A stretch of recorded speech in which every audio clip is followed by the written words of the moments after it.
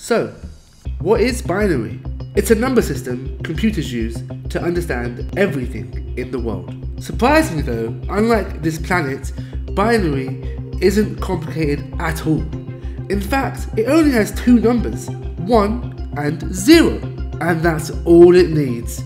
For now, let's look at how we can represent normal numbers in binary. Normal numbers, commonly called decimal or denary numbers, use the digits 0 to 9 and can be converted to binary very easily. To start, you're going to need a grid like this.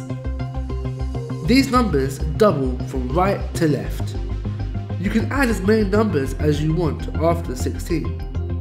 In fact, if you did, you'd get 32, 64, 128, etc. For GCSEs, you won't need more than 128, but we'll stick with 16 for now. To make a number in binary, just place a 1 under the numbers that add up to make the number you're looking for, then 0 under everything else.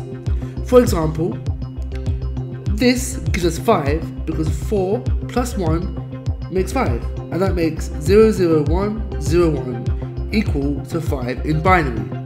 Or you could just call it 101. One more example. What number is this?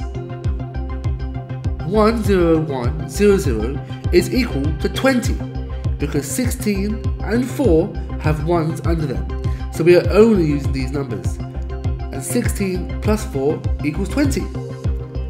That's it. That's a little bit about binary and how to convert between binary and denary.